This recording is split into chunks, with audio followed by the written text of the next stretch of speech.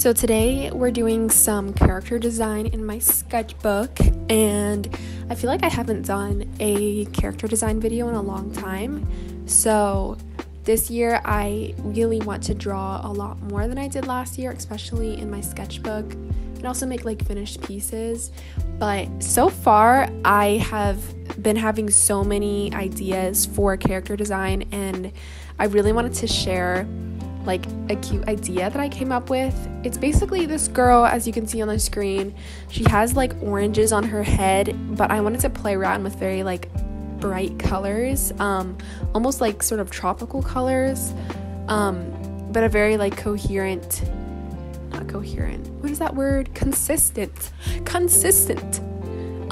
color palette. And so I do want to make a like final piece version of this character. Like I want to sketch her out and then paint her with like gouache or something, because the colors that I ended up using in this mood board, if you will, or spread, did not turn out exactly how my idea was supposed to be. And so I mean, it's still cute, but like it's not exactly what I planned. Anyway, so I found a cute pose. I wanted to have her sitting like cross-legged, or in at least a very like chill pose. So I drew a sketch of her. I was not loving it, but I was like, let's just keep moving on. Let's see where we go. And I decided to use markers today, guys. Like, I haven't used markers in so long. Most of my markers are so dead. No kidding. Like they are all so dead, and like since I don't use them as much anymore, I'm not really sure if I want to spend the money to like buy replacements. So I'm thinking of maybe buying like this skin tone pack again, and then maybe getting a set of regular colors, just to have like small packs of each. I think they come in like 24 sets or 18, something like that, the smallest size anyway, just to have, but like they're so dried out, all my markers. They're so streaky, and I haven't used them in so long, but I was like, I really want to use markers today. I just want to like play around and do fun stuff. So yeah, I'm not really sure where I got the idea for this character. I just started drawing with pen, and I drew this girl with oranges sitting on her head, and I was like, this is cute. And so I want the character to have a very warm feel. Like when you look at it, you like feel warm, if that makes sense. Very warm colors. I wanted to play around with almost like a very painterly look to this drawing, which is different, which is definitely like different than I've ever done. So I didn't want to do line art.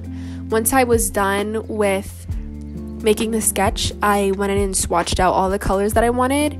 I also added a few more oranges because I thought I need more oranges, because like that's like the main focal point. And so yeah, I did like a very warm undertone for everything, and then I went on top with like the more desaturated colors. It's kind of hard to see on camera. In person, the colors are way more vibrant and warm, but it's honestly just like the room that my desk is in. The walls are like a grayish blue, and I feel like it makes everything I film like really like cold and stark, and I kind of hate that, but whatever. Anyway, it still looks warm, but it's like a lot warmer IRL. But anyway, so yeah, I went in with the skin. Again, I wanted the skin to be very warm, and I love how marker looks just on top of colored pencil, and I haven't done that in a long time, but I really miss doing that. Like recently I haven't been really like into doing line art that much. Like I really just like a very soft look, and I want to be able to do line art a bit differently than I've done it in the past. Like I usually go into line art in a very sketchy way, and I love that. I will still do that sometimes, but I think it just makes the line art much more stark. I used to love doing line art. Nowadays, I'm not really into that look anymore, but that's kind of a whole thing for another video. Anyway, the hair is one of my favorite parts because I went in, first of all, on the edges of the hair with this color. I I think it's called Terracotta. It's from the Skin Tone Ohuhu set. I'm just saying this off the top of my head if I remember correctly. Yeah, I think it's called Terracotta, but I don't remember. Actually, it's right here. Let me see. Yeah, Terracotta. And then I went on top with the regular hair color, and it kind of looks like an underpainting. Like, that was the look I was going for, and then I was like, it kind of worked, and I love that. I love how it looks like an underpainting, and so, yeah, I'm really excited about that.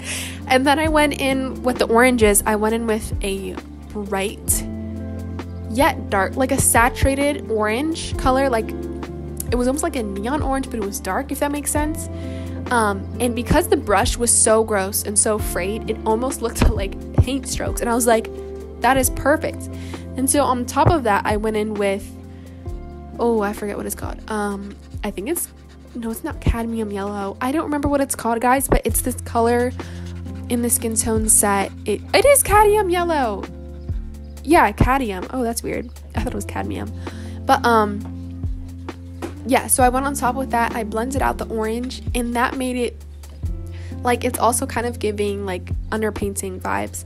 Then when I went in with the greens, I could not find the green that I wanted, like the warm green that I usually have. So I was like, okay, I'm gonna have to make my own green. So what I did, I tried to use the same shade of green for both the leaves and then also her shirt, which, by the way, y'all, I love her shirt. Like, that's one of my dream shirts. I'll probably be making a shirt like that this summer because it's so cute. Like those old vintagey, like, halter necks. Yeah. Halter tops, rather. And so, what was I saying? Anyway, so yeah, I was trying to make this warm green, and I basically took a bright warm yellow, and I colored everything yellow first of all, and then I layered the green on top. Either did that or the other way around. I don't really remember now. But yeah, and it made it really warm. It was really cool to like make my own shade of green, and I really like that, how that turned out. So yeah, when that was done, I did use line art for the eyes, and y'all, I thought I wrecked it. Like,